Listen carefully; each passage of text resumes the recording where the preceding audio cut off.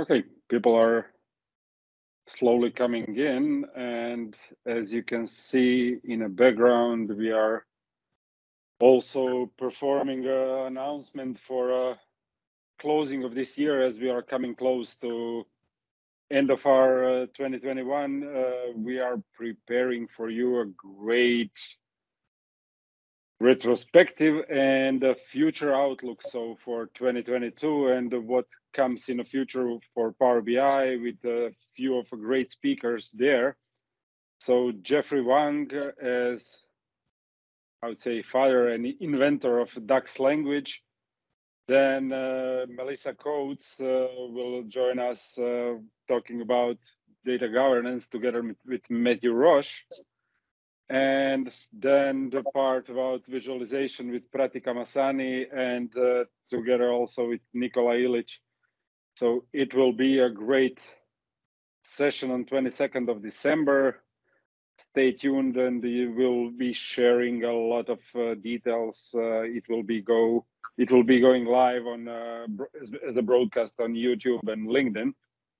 So lots of announcements will come around this. And so yeah, again, welcome. Just a reminder that session is being recorded, and just one news here. So we have changed our YouTube channel. So for a while now, videos and recordings from user groups will come also in the German Power Platform channel, but now we have our own Power Platform Stuttgart user group channel.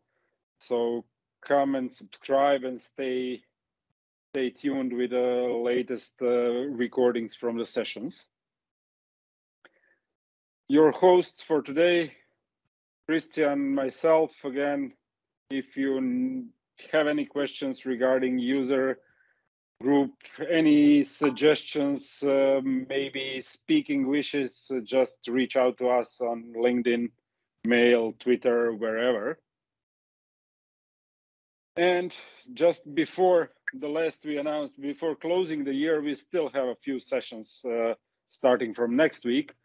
So Thomas Mertens next Wednesday with a session about sharing. Chris Wagner with his session, How to Become a Data God. Then Michael Kowalski from Microsoft, talking about best practice analyzer and his new features for best practice analyzer. So it will be interesting one. And closing the regular sessions for this year with Alexander Arvidsson with 5 ways of how to misinterpret your data. So it will be action-packed before we close the year with a big panel I announced in the beginning. But those are all the sessions that will come in the future. But for today, I would like to welcome again Abhinav, join us late in the evening from India, and he will be talking about working with Power BI live datasets and data flow. So Abhinav, welcome. Stage is yours. Thank you so much, Augustin. It's amazing to be a part of this amazing user group. I have been following it, and really amazing content, a lot of learnings from this platform, and really glad to be here to have this opportunity to share something with the wider community. So I'll start sharing my. Yeah, we can see it now. All right. So as we see, today's topic will be starting from connecting Power BI to live datasets. What we'll cover is separating model and report connected live. So starting from scratch, a current Power BI report, we'll take up a sample Power BI report and see how we could separate out its model instead of directly trying to work with connected live datasets, so that we understand how we are able to separate out the model altogether. We'll also move to see how to restore the Power BI that file that we'll separate out with live datasets in service, then create multiple reports from live datasets, also using live datasets with Power BI Paginated, and using Power BI Dataflows for the datasets. And in the end, you'll see how to utilize Power BI datasets with XMLA endpoint and then correspondingly data flows as well. A bit about myself. I'm a Power BI architect and evangelist working with Power BI for the past 5 years, and currently working with Centric Consulting. And I love to talk about Power BI, Power Platform in general, and their integrations with code platforms as well. Now let's move to today's topic. The first topic is that how you see the traditional Power BI development. Now, traditionally, what we have seen, you'll find that we tend to work with Excels or any other data sources and develop a huge Power BI report. And often people, this being the low code platform, there are a lot of users who aren't so well versed with technology, but are able to learn. And I'm so glad that they are and develop brilliant Power BI reports out of that.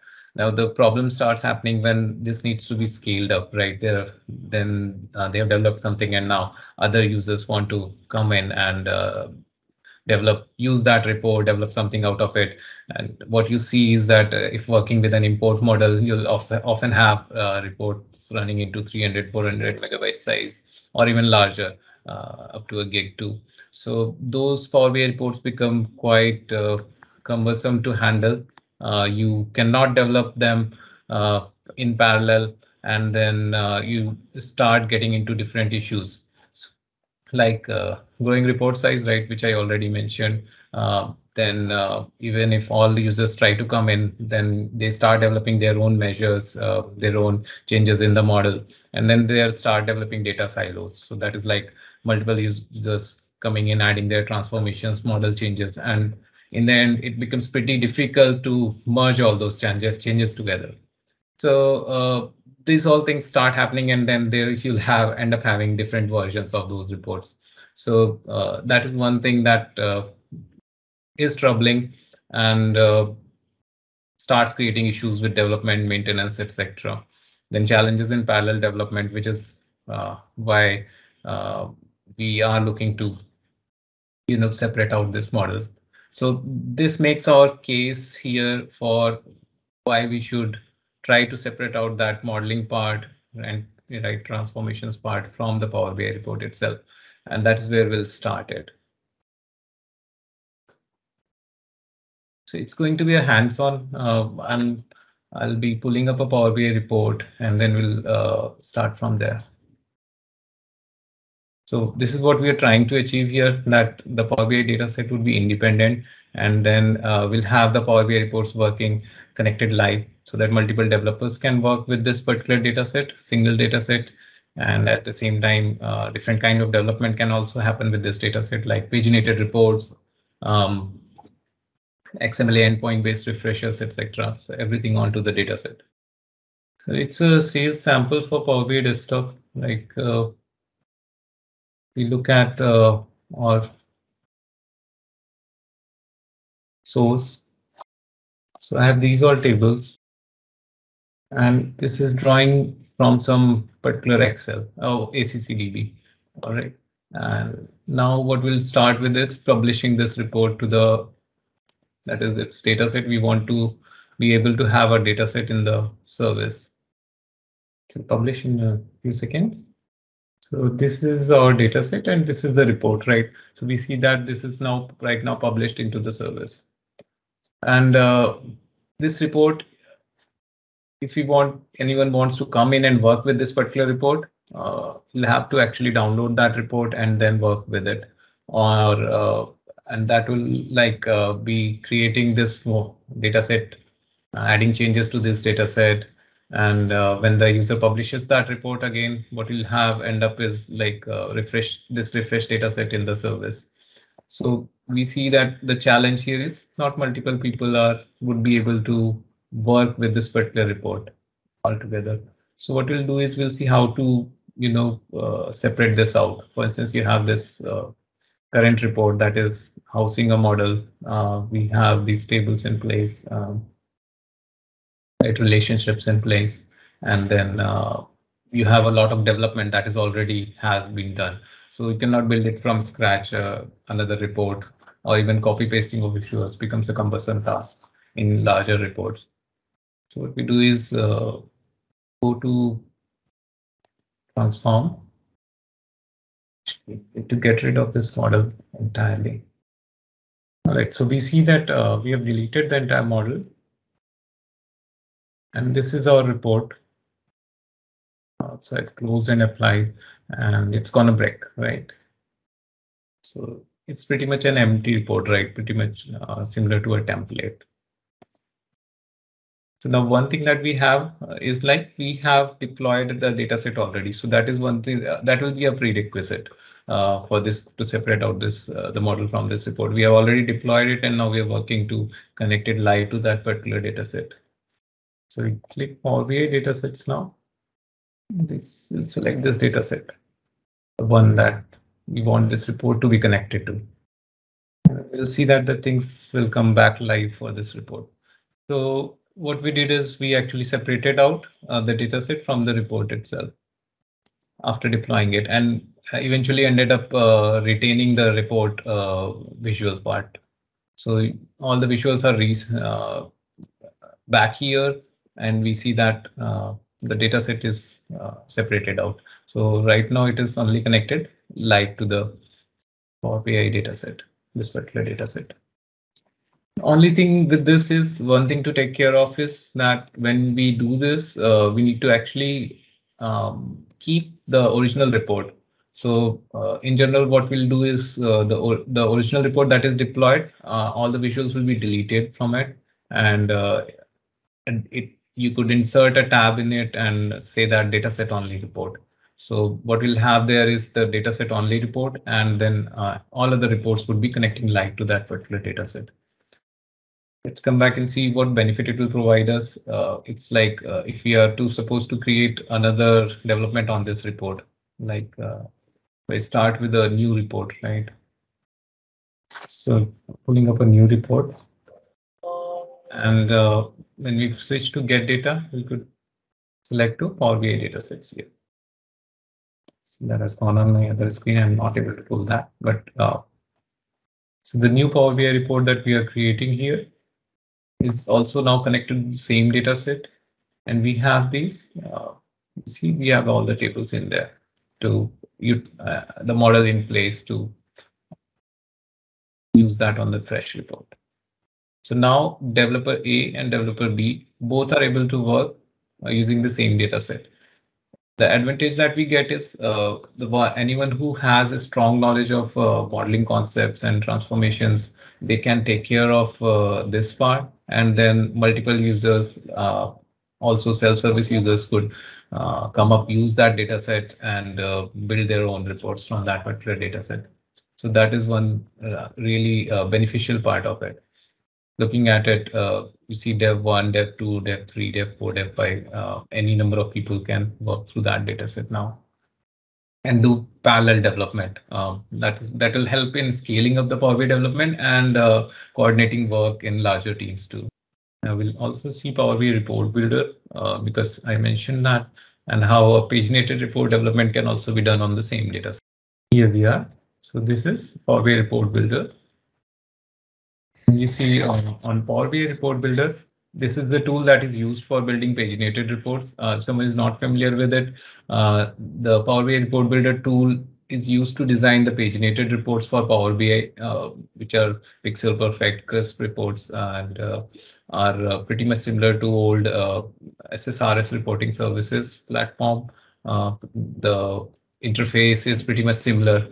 So but it does come up with the Azure connectivity built in, like Azure Analysis Services, Azure SQL Database, and Power BI datasets too.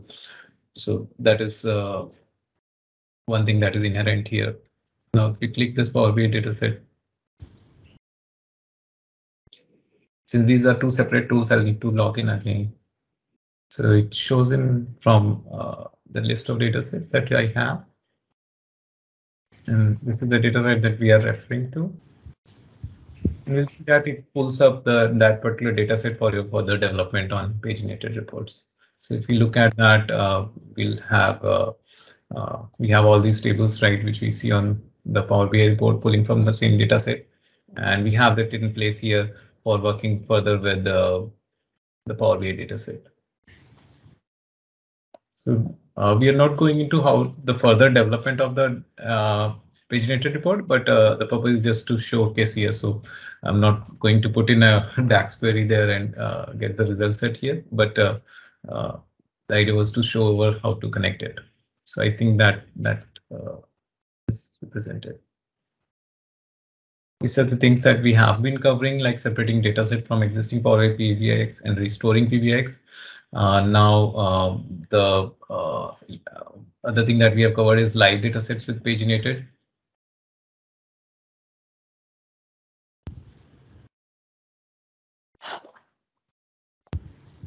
We want to also look at one of the points that I was mentioning, refreshing these datasets with XMLA endpoint connectivity. That is another thing that can be set up in the Power BI development, that when we are doing it. This live data set can have its own refresh schedule from the Power BI service. For individual table level refreshes, we do need the XMLA endpoint connectivity. So I was kind of trying to bring that in here. How to connect it here, I'll pull up that part as well. Let's go back to the service.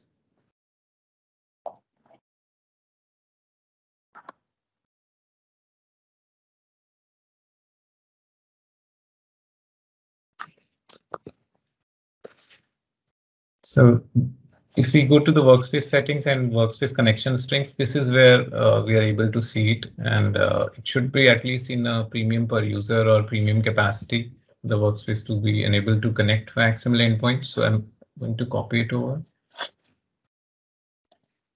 And when we connect it, this is what we put in with analysis services, PPO tabular. And when you're connecting that, you'll be able to see all the databases that are in there. So we'll quickly refresh it.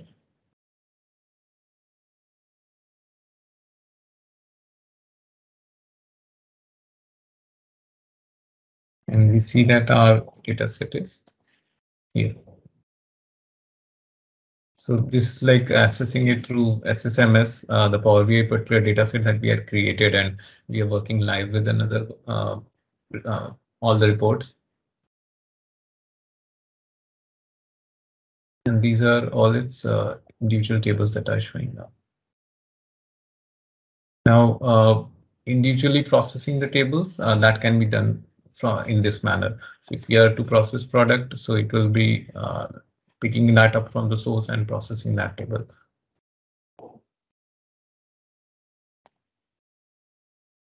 Similarly, other ones, or we could also generate the reports. You could also generate the scripts for it. So here's the XMLA script that could be used for these particular data sets, which can be scheduled to or run individually for refreshing any of these tables when we are working with these any separated out data sets.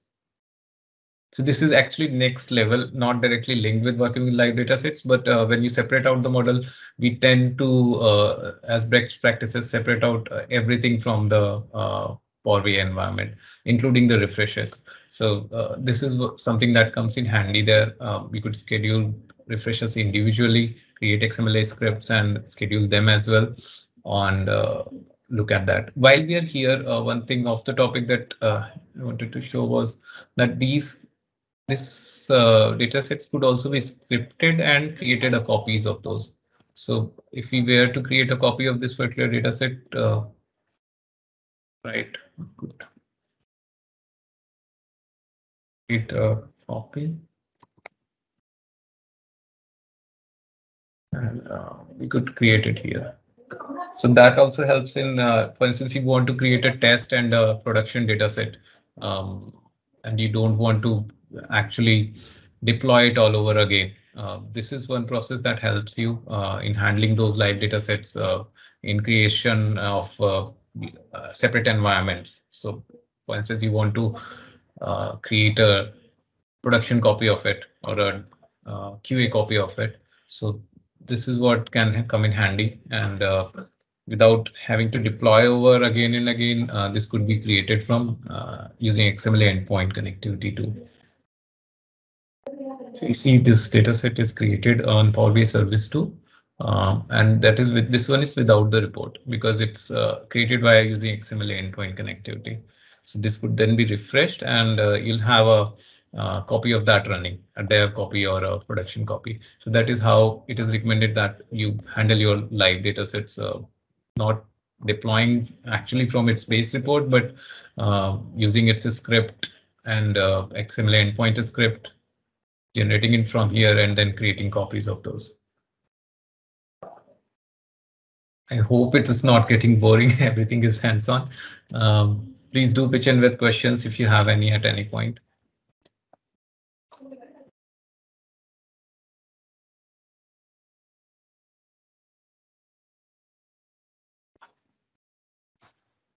Abhinav, I have a question. This is Kirill.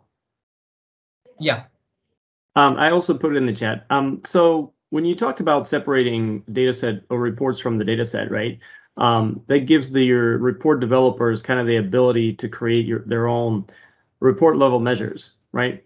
Yeah. What are your thoughts on that whole life cycle, right? To kind of like bring them back into the main data set while you test it. Have you done that? Yeah. So one thing there is we do since when we are focusing on self-servicing of the reports, what we tend to do is we allow those measures, creation of those measures, because depending on the report level measures, what visuals that they are creating, what business wants to use for their own reports, which they are creating, it is permitted, and they may be pertaining to their individual part of the report. So that is permitted, but for the mostly business level measures or something like any additional transformation or calculated columns, those all need to be taken care in the actual model based report. So yep. I think really that is across business. You see any new anything like, for instance, you were heading area and then you have something related to geographical for instance, your geographical distribution is getting a new entity in place. For instance, it was up to state level, and then you are getting into the county level. So then you are creating county level measures, and then they need to be spread across. So that particular change, I'll recommend that you do in the parent data set so that it is available across all for all developers once it is refreshed. Yeah, that makes sense. Thank you. And those changes will descend on all the developers. The moment they refresh their reports, they will automatically be able to see those changes in their reports. Right. Okay. Yeah, thanks.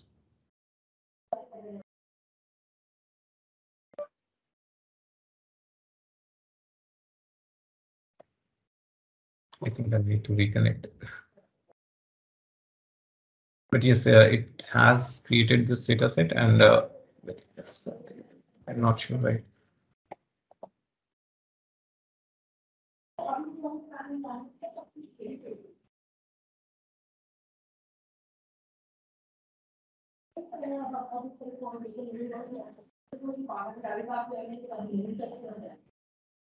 So we have the copy also here, and we also have this particular data set sitting in here. So the users, those who are connecting to this particular workspace, they'll be able to see the dev or production data set that needs to be referred for further environments or further copies.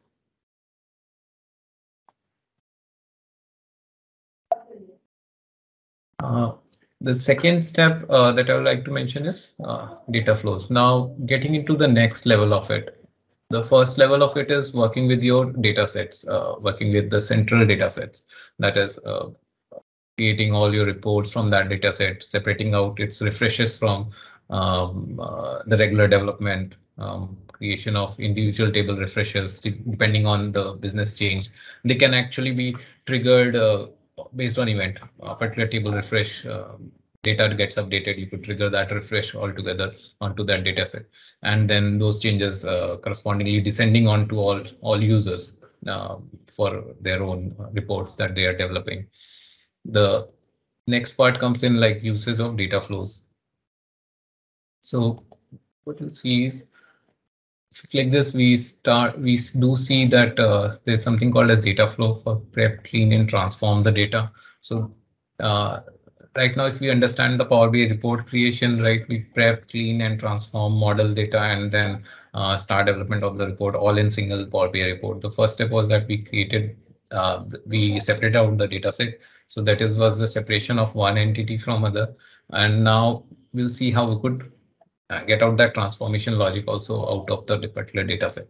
So for that, we'll start with a data flow. And just to give it a picture, so this is what this data set will now start getting data from the data flow. And then that data set is in turn being used by multiple reports. So what can come in place here is this one data set, and then you'll have another data set. So we'll have two data sets.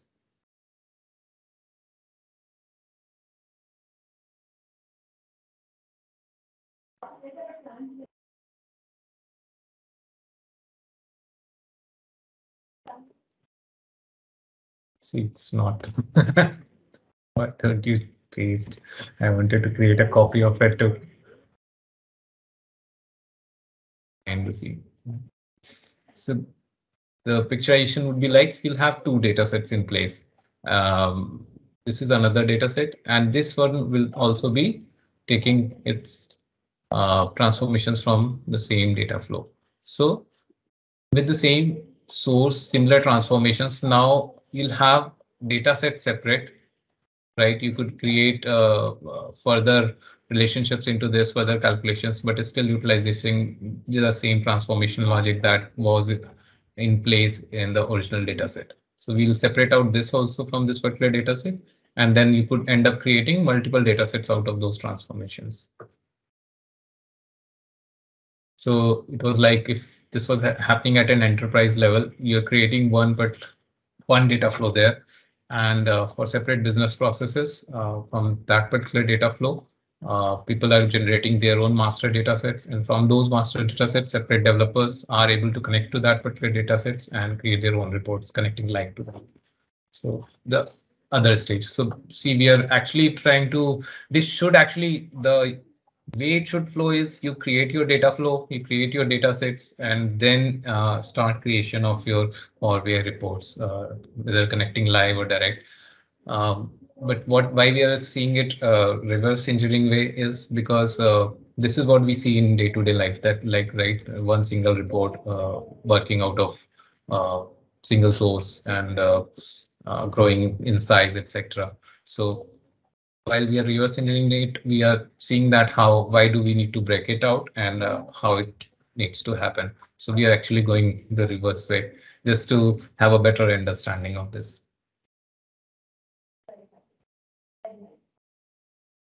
So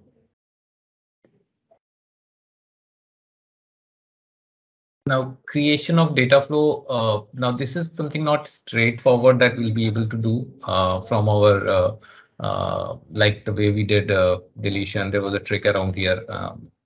For this, even if you want to import your model from somewhere, that is like you have a JSON and you want to import our model, we actually need to be able to export from your current Power BI report. You need a particular tool. So far, I've seen only Marcus has created that tool. So I was able to export one of the JSONs I do have in place. This particular JSON, this is for that contour source sales sample file that we are referring. We'll look at it later. So this is for importing the model, like we want to import model from current existing file. Now, linking tables from other data flows. We do not have other data flows as of now that could be reused here. So we'll start with defining new tables. That is like add new tables.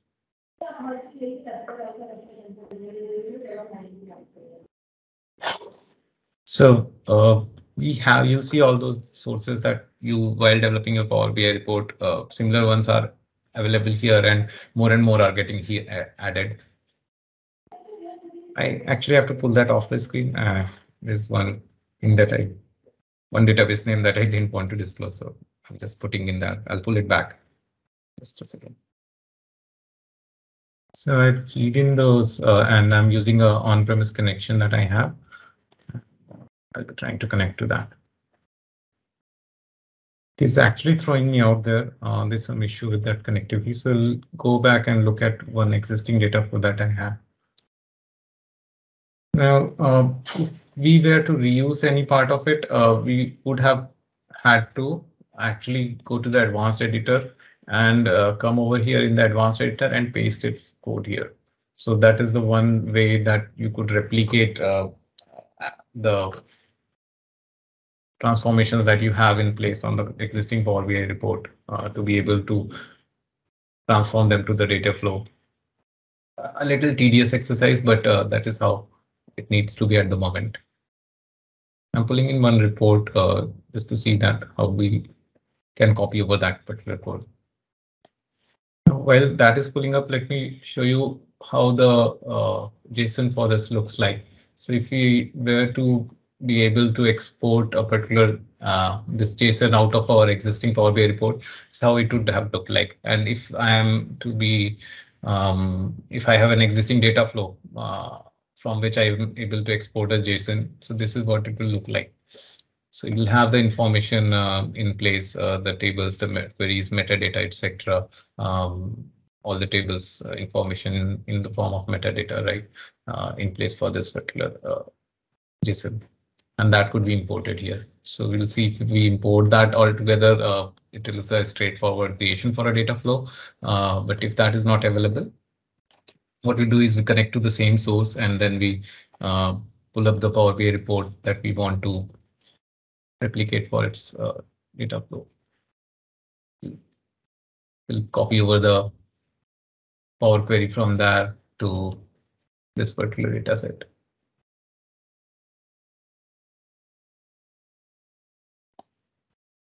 So it's representational.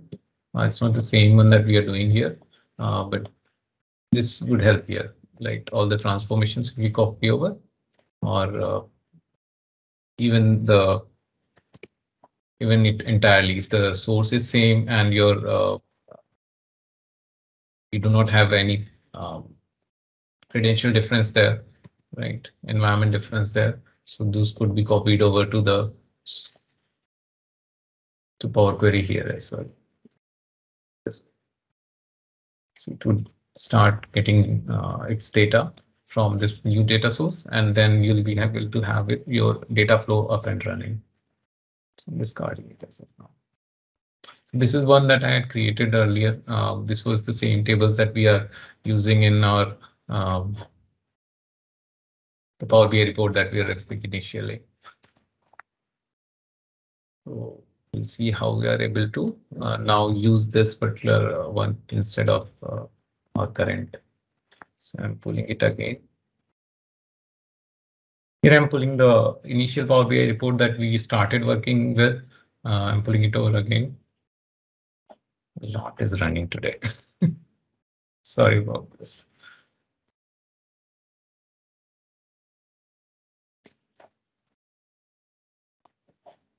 So this is where we started with, right? We have it. We'll try to add the data flow now here to pull data from the data flow. So we see these data sources right in your Power BI data flows as well. So we'll connect to Power BI data flow. So once it connects to the data flows, we are able to bring the same tables into our data set here. And then these visuals will start working with those tables instead of the current ones. So this is our data flow, that the one that is open here. It's like the services. So pull in, for instance, the product table. If we were to look at the initial product table and this new product table, right? So this could be discarded and this could be used. So we'll actually not be using the direct connection to the dataset connection to the source that is currently in this file. Instead, this will be pulling it from the data flow. And then that dataset would be deployed to the service back. So that that would be used as a live dataset. This table is from the flow, and right. So if this, for instance, this one here, it was pulling its brand name, class name, and manufacturer from it. So could probably use brand name from the new table that we have. And similarly, others can also be used from the new table. This table is back here, but now it is connected to the table via the data flow and not with the dataset, current dataset. This is one change that has happened here.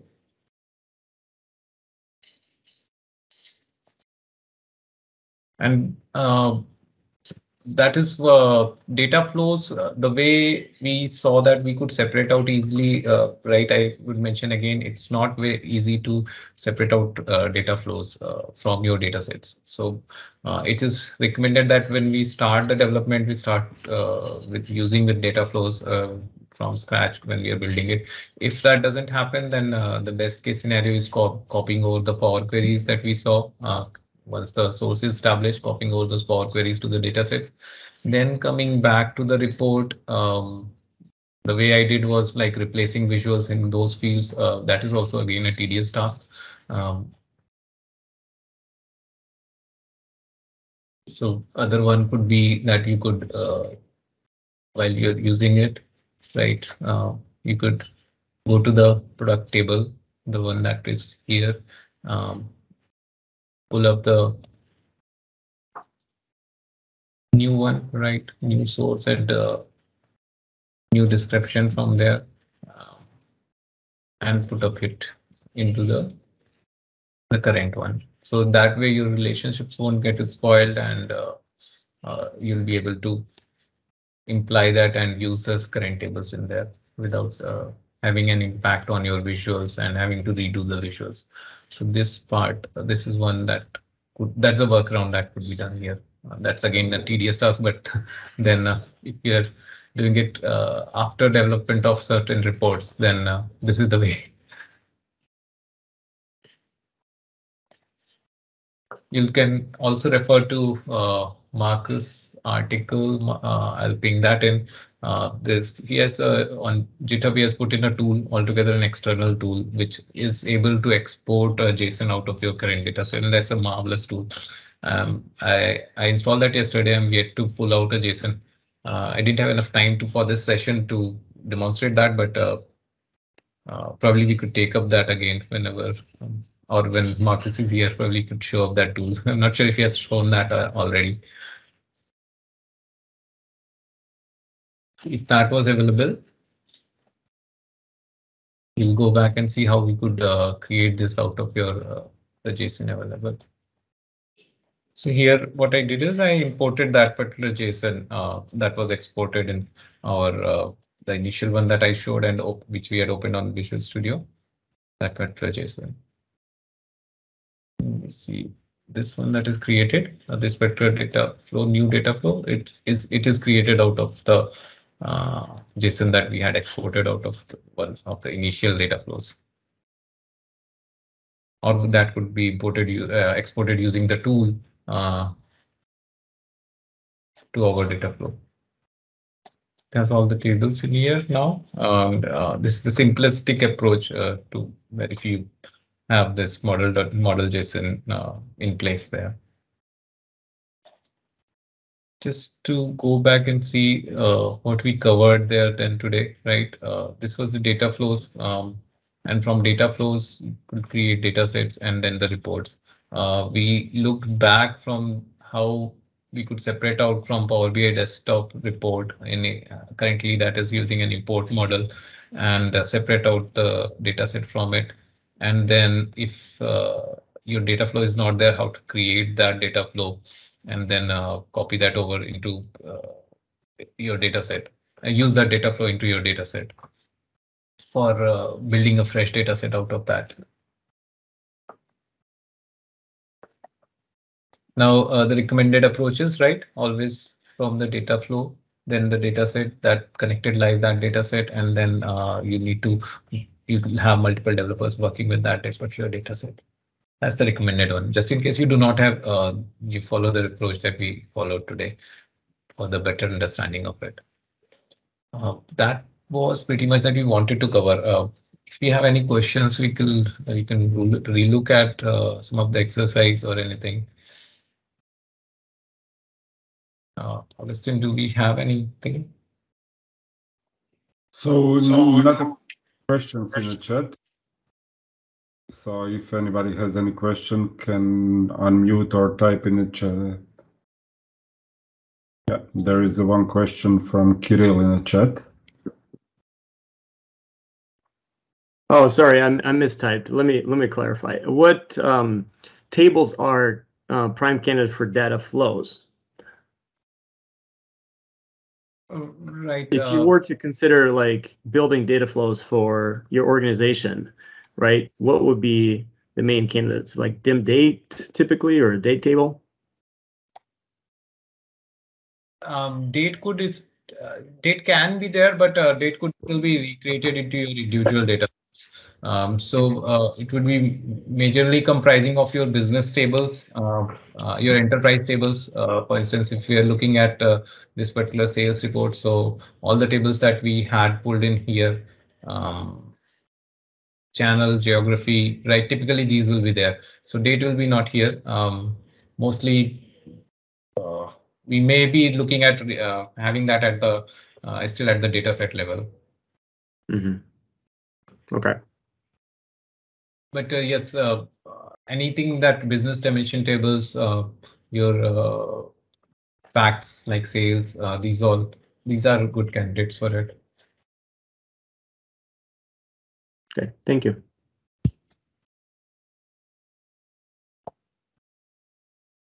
Okay, is there any other questions? Anything? You can unmute yourself. If not, then I'll be taking over the closing. Thanks a lot, Abhinav, for this presentation. Thanks everybody for staying with us in the evening or morning, depending on where you are.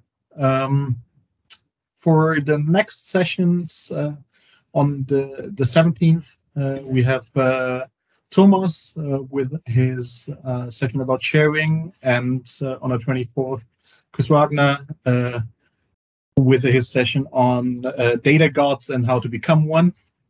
And yeah, with that, you can join us, as Augustine already mentioned in the beginning, or look at the recording of this. It will be posted on the YouTube channel. It's also in the chat, the YouTube channel, so you can revisit this session or any of the other sessions that you might have missed and share it. And we're hoping to see you all next time. Thank you so much. Thanks, Augustine. Thanks, Christian, for having me. Thanks. Thanks for being here.